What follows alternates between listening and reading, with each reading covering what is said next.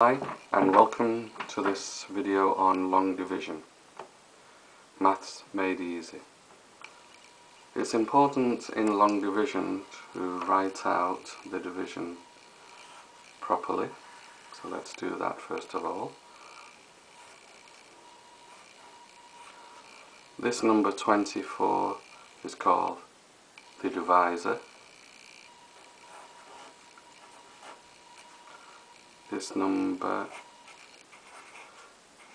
is called the dividend, and then the answer, which goes here, is called the quotient.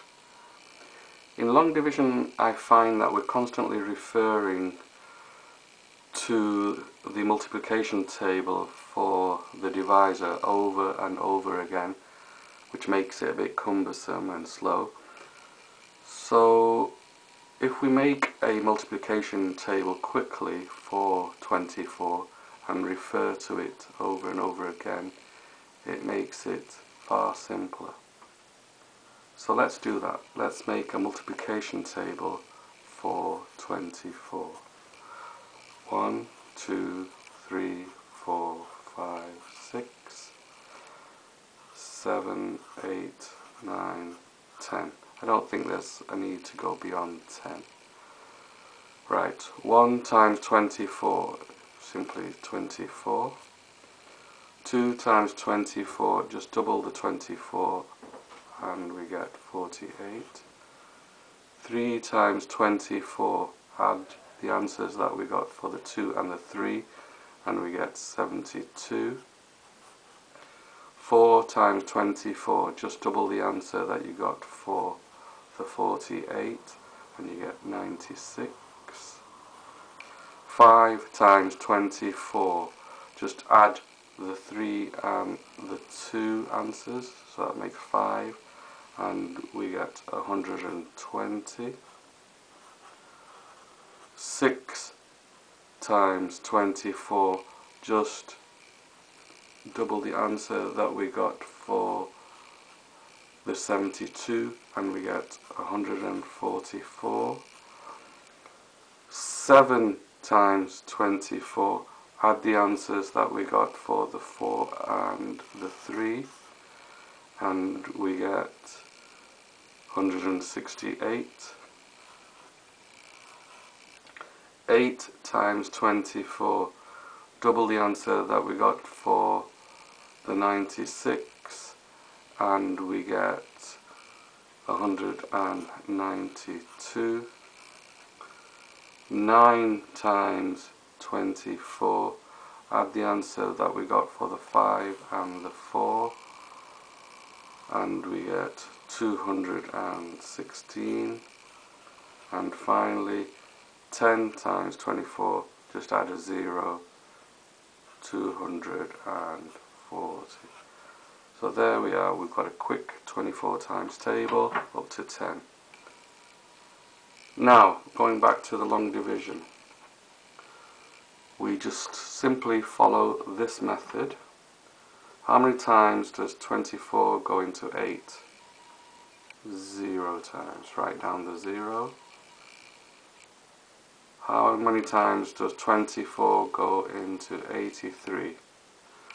For this, we go down the times table that we just did and look for the number that is near to 83 but doesn't go beyond 83, doesn't go greater than 83. And there we see 72. We write the 72 here and we write the 3 over there on the top. Now we subtract the 83 and the 72, we subtract the 72 from the 83 and we get 11. We bring down the 5. Now we say, how many times does 24 go into 115? Go down the table and we find 5 we've gone over, 4 is just less, that's what we want. So the answer is 96. Put the 96 at this position and the 4 at the position in the quotient. Now we subtract the 96 from the 115 and we get 19. We bring down the 8, so the 8 is here. How many times does 24 go into 198? We go down the table, and when we're looking down the table, the nearest to that without going over is 192. We write 192. We write the 8 in its place in the quotient, and we subtract the 192 from the 198. The answer we get is 6. We bring down the 2.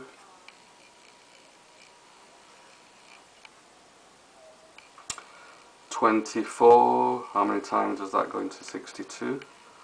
Look down the multiplication table we've made, and the answer is 2. That's the nearest without going over.